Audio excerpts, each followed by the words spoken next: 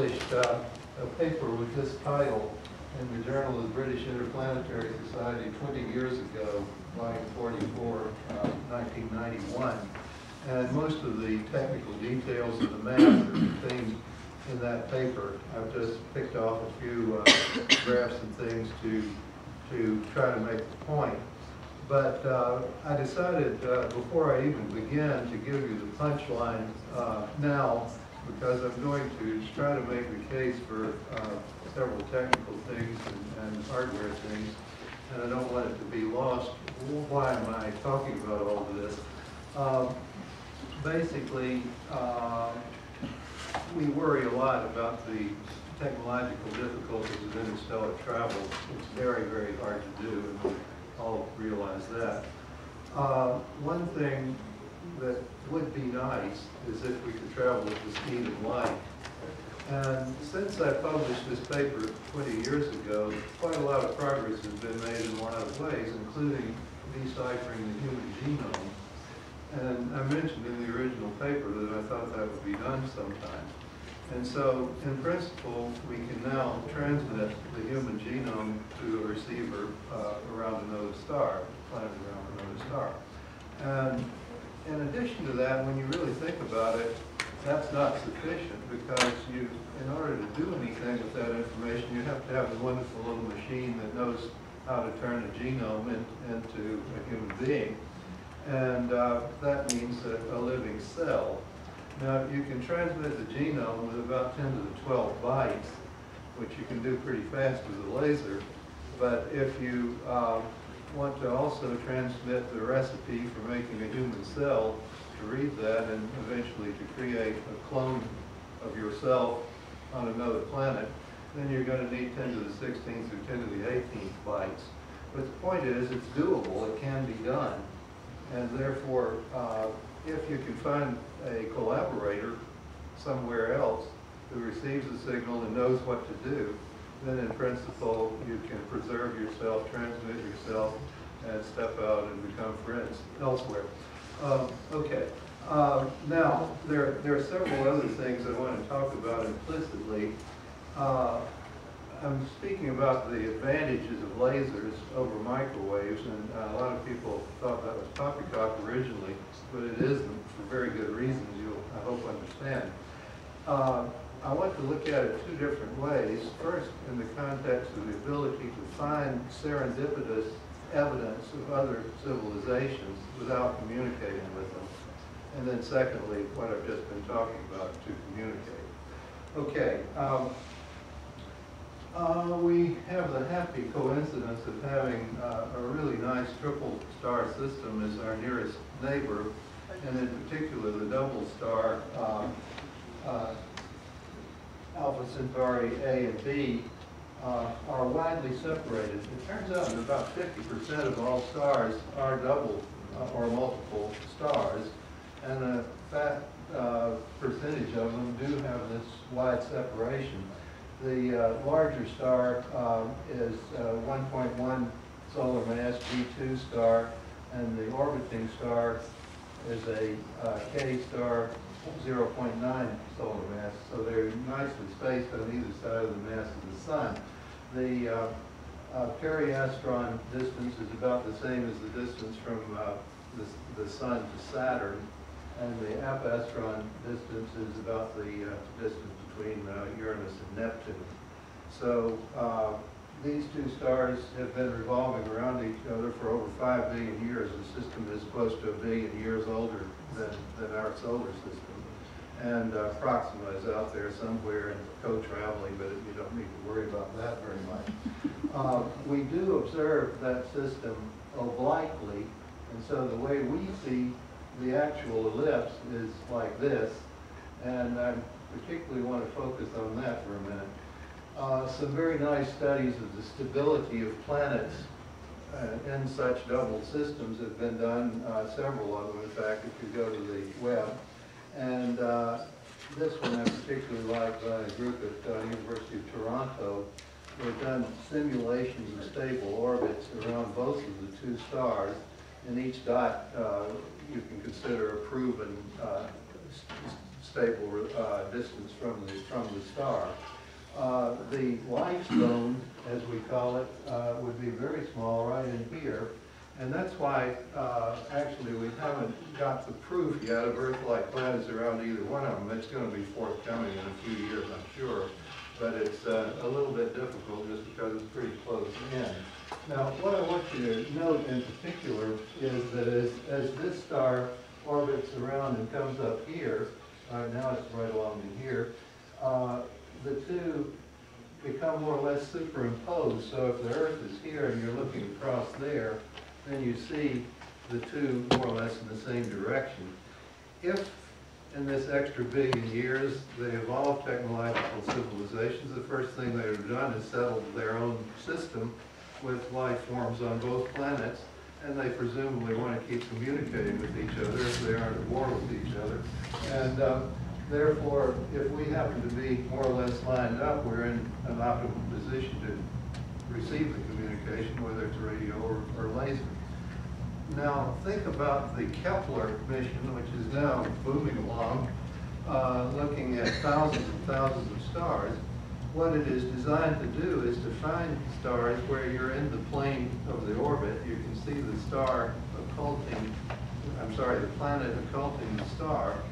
And this is a perfect setup, of course, for doing the same thing here. When you know that a planet is occulting the star, well then that's the situation where there's a lineup between yourself and the star and the planet, and you can go on from there looking at double systems. There's already a few Kepler systems that are double and so on. Okay, now I'm shifting gears. I want to talk about why lasers are better than microwaves.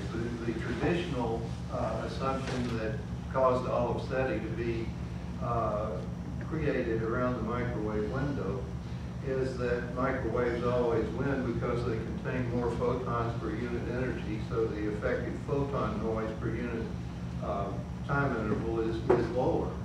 And that's fine as far as it goes, but that's really not the way you build a communication system.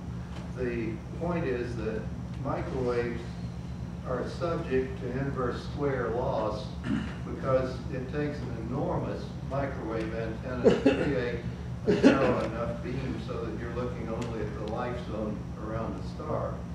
The wavelength is 100,000 to 1,000,000 times shorter, and therefore the size, the diameter of the antenna has to be 100,000 to 1,000,000 times bigger, and this is an inconvenience.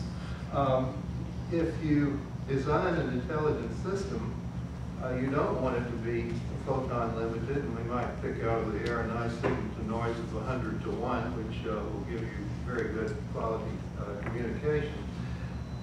Much shorter laser wavelengths then permit reasonably small optical apertures to focus the radiation on the life zone of the target star. And that easily overcomes the star noise coming from the sun. Say we're transmitting to a star there, the sun is in the beam, and you're worried about pointing stability and so on. Well, this is great because you have a star there and you can use that to stabilize your adaptive optics, so you know that the beam is perfectly reciprocal, and it will always stay focused right where you want it. This also, of course, minimizes wasted energy because you're broadcasting only to the life zone around the star, not spilling over and seeing vast amounts of empty space. Therefore, the bottom line there is that much higher signal to noise is readily achieved. This famous diffraction equation was shown earlier, I believe, by you, Greg, and basically what it says is that from an optical aperture, when there are no errors in the telescope itself, the beam spread, the angle of spreading, is 2.44 times the wavelength over the diameter of the transmitter. If we can take that, and now we've created a graph here where we're looking at the optics diameter to produce the 21 light minute diameter spot. The Earth is 8 light minutes from the sun. The Earth's orbit is 16 light minutes in diameter. Mars is about 20. That's the life zone around the sun. So for a solar type star, you want to illuminate a spot 21 light minutes in diameter. And look at the diameter of the optics in meters, how far away you can do that. If you have a 10-meter diameter optic, the same as the two Keck telescopes in Hawaii, then you can illuminate nothing but the life zone out to a range of about 200 light years.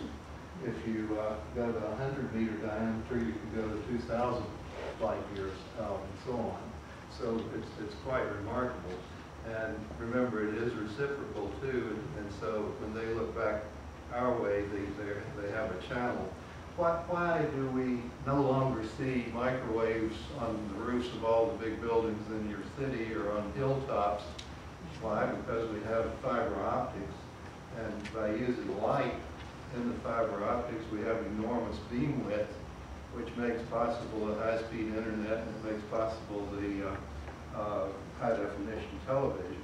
Well, exactly the same benefits result here. You can think of the focused channel as the fiber connecting you to it and vice versa.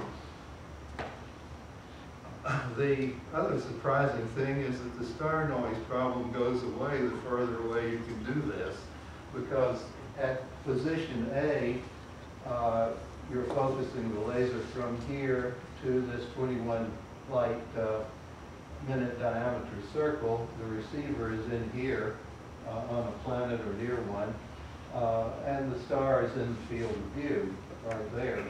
If you come out here further away to B, now you have the same illumination here. The same amount of power arrives in this circle and also in this circle, but the star is getting weaker and weaker as the inverse square of the distance, and so the further you go, the better the signal to noise gets. The required laser power versus the range in light years to give a signal to noise of 100 in a bandwidth of 10 gigahertz, it reduces to this. The laser power is equal to this number 4.8 times 10 to the 12th over n squared, which is the range in light years. And as an example, 1 megawatt of laser power from a 100-meter transmitter is detectable from 5,000 light years with a 4-meter telescope. It's all quite reachable from where we are now. We looked in the old paper at various ways of doing this. This is a huge solar array powering 3 electron laser here. You have a whole bunch of these beam directors that are aimed off to the stars, and you're kind of time sharing the laser to do that. What's a lot more fun is to think ahead a few centuries where we can put von Neumann machines, say, on Mercury, or they can do the same thing around some planet conveniently located near their star with no atmosphere. And what it does is take the silicates and convert them into, first of all, solar power cells and photoreceptors, sensitive photoreceptors and light-emitting diodes, and you make an interstitial phased array that covers the entire dark side of the planet. And on the light side is your solar power, so that, for example, on Mercury, the side facing the sun receives all the time about 10 to the 14th kilowatts. And right now, light-emitting lasers, solid-state lasers exist that are putting out about 100 watts per square centimeter. And so they're getting better and better. The light's kind of trashy now, but we'll know how to phase up. So this array of sensors would be looking at all of the galaxy. It would be adjusting the size of the photo cells receiving the light, so it sees each star and it says, aha, I know that's a type G star, and so it must have a life zone the size we're interested in. And so it then adjusts the size, the patch of light-emitting diodes, lasers, so that they illuminate that. So right back where it sees it, and of course it can put in corrections for the position of the stars, changing all of that, tracking you accumulate the data. Okay, Now I want to shift gears again and talk about the state of technology now. How much time do I have left? You've got about 3 minutes before Q&A. Oh dear. Well, about 8 minutes, I guess. 8 minutes? Yeah. Okay. In order to have a telescope, there's a thing called the Strel ratio. The reason they're still grinding glass after 150 years is that you need something that's pretty smooth and has small errors in it. In fact, this is the error, a tenth of a wavelength, that's a lambda over lambda, and one wavelength. And the point is, you go from 100% perfect optics, you fall off a cliff when the error in the surface gets more than a tenth of a wave. Adaptive optics technologies were identified nearly 40 years ago as the way to cure this. A lot of things, including the Keck telescope now in the infrared, use deformable mirrors where you've got a bunch of little piezoelectric devices to bend a glass membrane and improve the seeing of the system. I got interested in the late 80s in generalizing that idea to what I named Pamela, phased array mirror extendable large aperture. The basic idea here is you mass produce these smart little machines that have edge sensors and actuators. You cluster them together like this, and you can populate a very, very large surface that way. We got from DARPA and NASA $9 million bucks over the years and built the test apparatus for this at Marshall Space Flight Center. And this was the proof of principle telescope. It had 36 of these segments, first, second, third generation. And now I'm pushing the fourth generation. I realized that what we needed to do was just use silicon wafers, which are really lightweight, and Kevlar background, and think of each of these as a hexagon with a real smart thing. We've got 2 new patents on how to do this, to make the segments. You can use these things on big, cheap telescopes. You can build a telescope like a radio telescope, and it wants more than anything else to be a perfect optical telescope. And so you can couple it to a free electron laser and use it to beam energy from a big aperture. We even made a nice model of that to show how it could be done. But when we started thinking about putting it in space, we came up with a different idea that we named MIC, which is magnetically inflated cable. How do we make very lightweight, very large, rigid structures? Ampere told us how to do it in 1835. You flow current around the loop like this, and since the magnetic fields and the current oppose each other on each side, it bulges out and forms a circle like that. And so what you do is use the new high temperature superconductors that superconduct around liquid nitrogen temperatures are better, with super insulation on them in space. You start a current flowing in them, they bulge out and form nice perfect circles.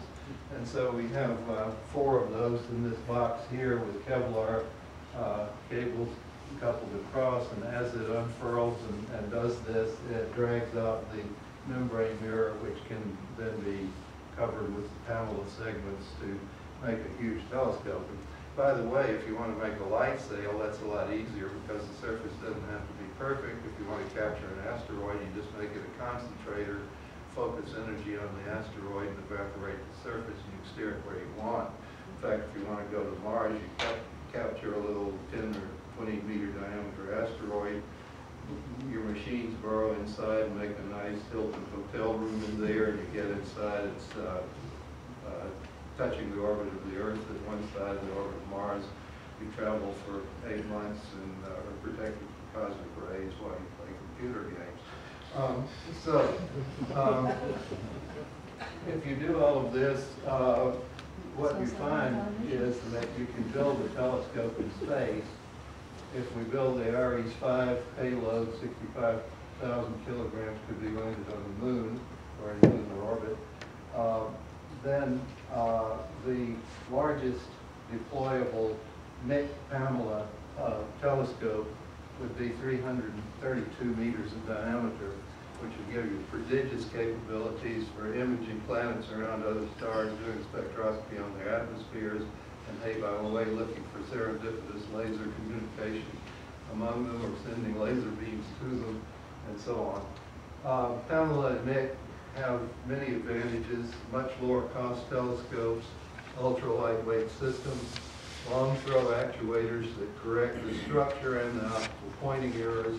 You control the pointing by just controlling the phase of the light. You don't try to do it by steering the device itself. And at the same time, it solves all the thermal problems because you've got a big enough reflector that that and the secondary optics can be big too, and so you don't fry the optics with the lasers in the process. Okay, that's the presentation.